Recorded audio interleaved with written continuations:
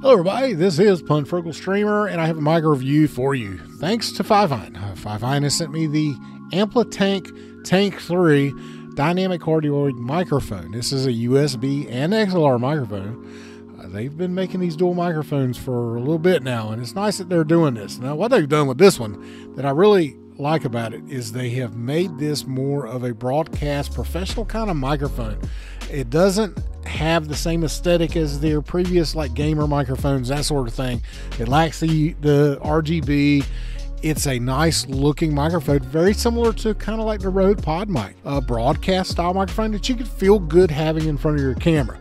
This is an all metal build, very well built microphone that has pretty much everything, all the controls that you would need right here on the microphone itself, including mute, headphone, and mic gain controls. If you're interested, I want to go ahead and go through a review of this. I've got some testing clips that I'm going to do. I'm going to do some off-axis rejection tests. I'm going to do some plosive tests, and I'm going to do a comparison between XLR and the USB of this, see what kind of differences there may be in the coloring of the sound quality. If you're interested, then stay tuned. Also, we'll do a video, this will be a separate video, on tuning this microphone so that you can get the best audio from it using the free filters inside of OBS. So if you're interested in that, and you're going to need to subscribe to this channel. This type of content that I do, I teach you free and cheap, inexpensive ways to make your live stream look and sound better. So if you're interested, make sure you hit the subscribe button. So let's now go ahead and get into the review. All right, so here is the off-axis rejection of the Fifine Tank 3. As I'm talking here, I'm at the directly in front of the microphone. Here I am at 90 degrees to its left, and here I am 90 degrees to its right.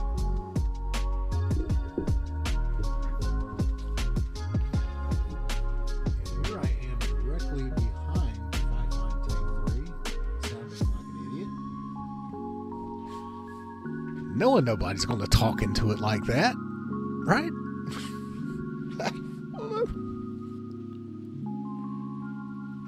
Peter Piper picked a peck of pickled peppers.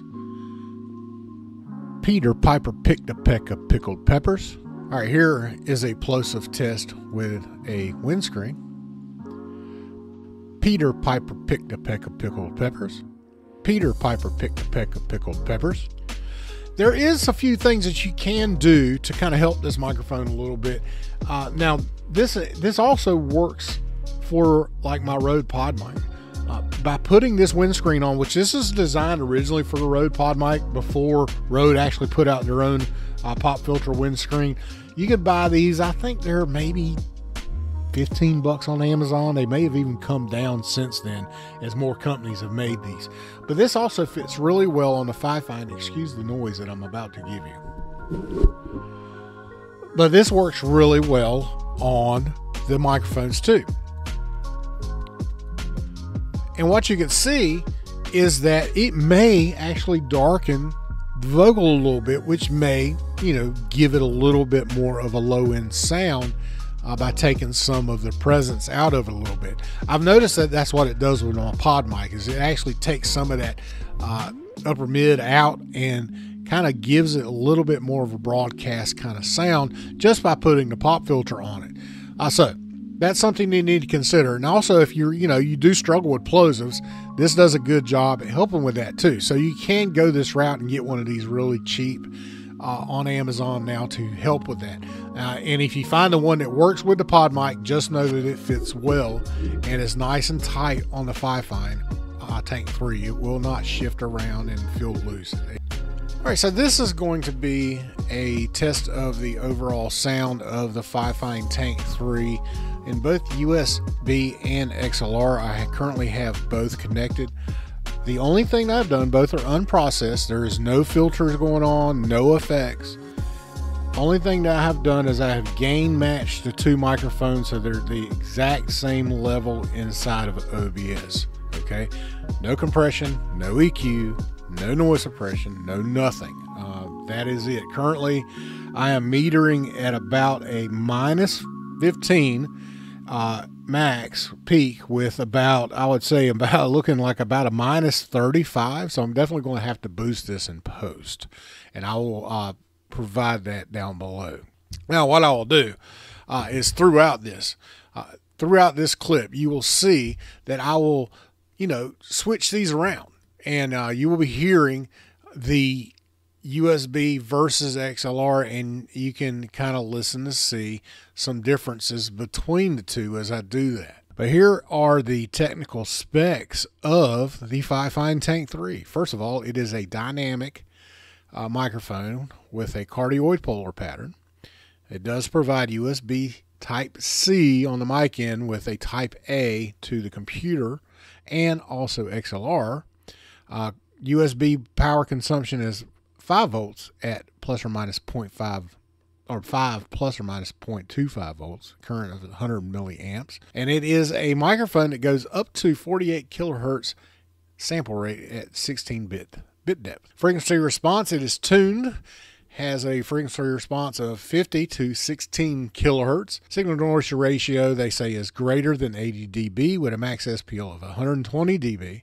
Your sensitivity is minus 50 plus or minus dB volts. It does have a headphone monitoring jack. Impedance with that is greater than 16 ohms. Output power of 10 milliwatts. Frequency response of the headphone jack is 20 to 20 kilohertz with a signal to noise ratio of 95 dB. Now, the frequency graph, which I will provide on the screen, can give you an idea of how it is tuned. Again, you can see the 3 dB roll off, that you get this high pass that really comes in strong at about 80 hertz. And then there's a slight increase in presence boost, really above 500 hertz, all the way up until about 3,000 to 4,000 hertz. And then you start to see a slight cut in around 5 kilohertz, and then again at 10 kilohertz. And I guess that is to kind of combat sibilance. And then you see the frequency roll off there at the high end. So this is a tuned microphone already with a pretty decent little presence boost there, which is something that may or may not fit your vocal. And it's something you really need to think about, especially for male vocals that are on the higher end of the register there. You may find that this microphone may be a little harsh for you. People like me that are on the lower end or kind of mid-range, maybe not. But if you feel that your voice is already thin on a flat microphone, this might even make it more so. Keep that in mind. Speaking of handling noise, I am rubbing the microphone now, and I'm moving my mic arm around so that you can hear things.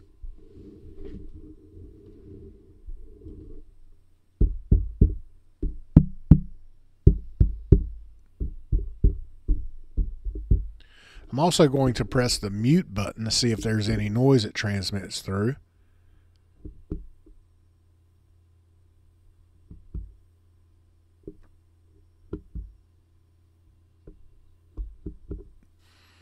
Okay.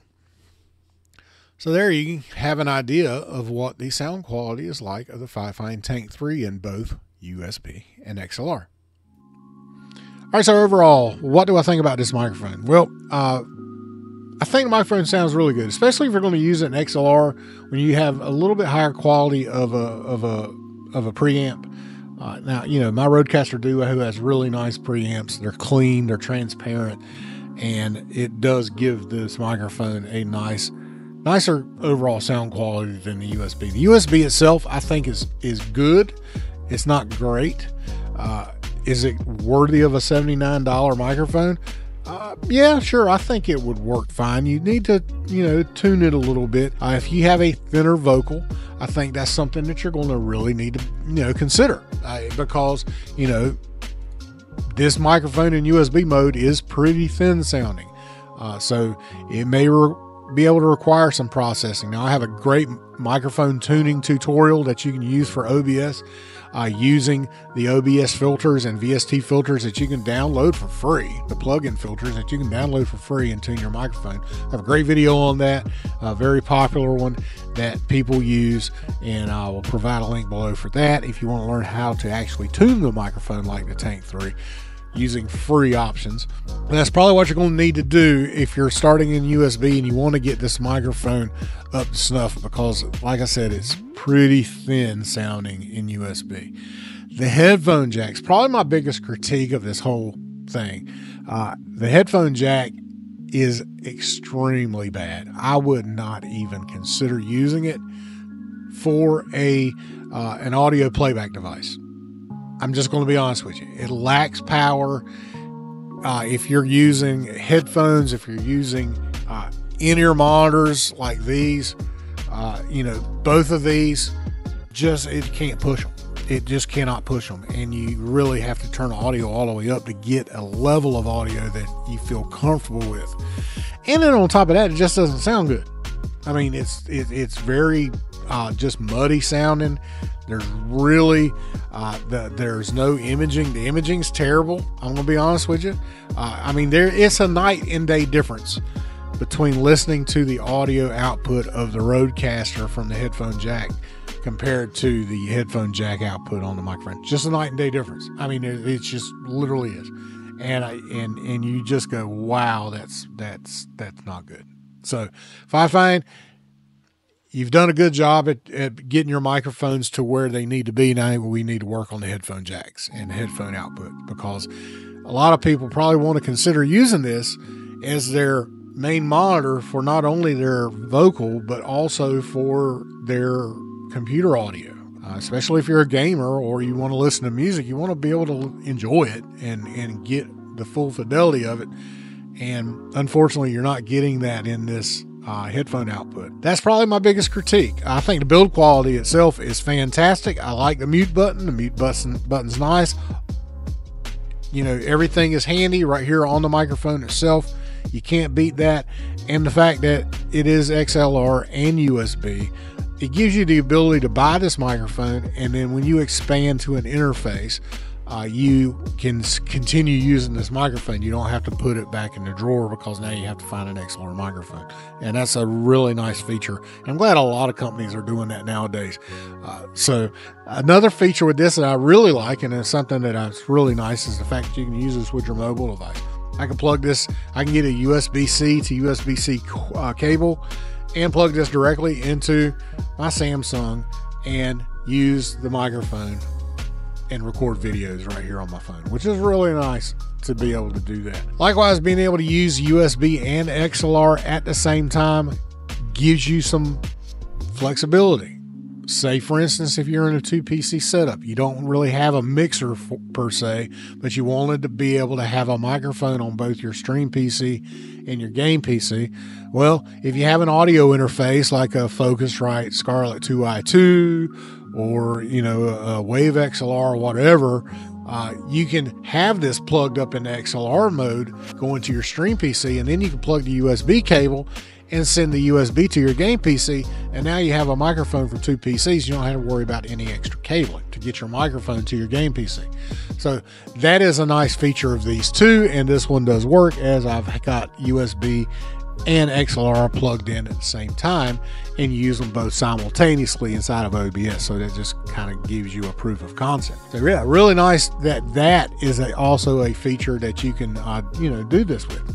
So do I think that this is a decent microphone to buy for $79? I think it's on the verge of being a little too expensive for other microphones that are in this area that you can get. For instance, the Samsung Q2U, still in my opinion, is probably the best bang for your buck. It'll give you the exact same functionality. It may not look quite as good on camera because that's it's an old school handheld style dynamic cardioid microphone. It's not a broadcast style microphone like this is.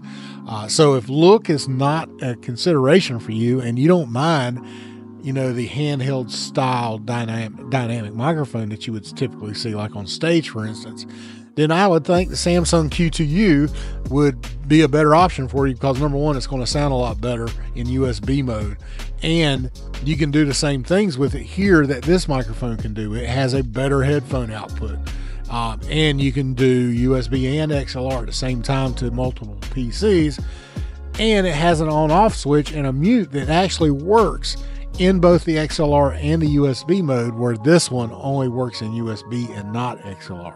If you're, you know, considering the aesthetic of this microphone and you want a broadcast style microphone with all these features, then sure. I mean, I think it's a pretty decent buy. I'm just really disappointed in the headphone output, and I know that's going to be a turnoff for a lot of people. I think this is a good deal for most people. I do. But I know that if you're looking to use this headphone output, you're going to be really disappointed. Other than that, I appreciate you watching the video. If you got any questions about this microphone, I will do a guide on this microphone, and I will tune this microphone to the way I think it should sound, you know, and kind of give you an idea where I think it needs a little bit of an adjustment in terms of EQing, and that way, you know, you can have it sound as good as you want it. And I'll use some free plugins and the free filters inside of OBS to do so. So if you're interested in that, and you need to subscribe to this channel, and you need to click that bell so that you'll know when I go live, you'll get a notification. And also like this video, please. All the help's greatly appreciated. I appreciate y'all. I'm really, really close to 20,000 subscribers, and I think that probably within the next month or two, I will be at that 20,000 mark, and I do appreciate all your support if you're doing that. So if you're new to here, come on board, hit that subscribe button. All right, everybody, thank you for watching. Have a great day. We'll see you later.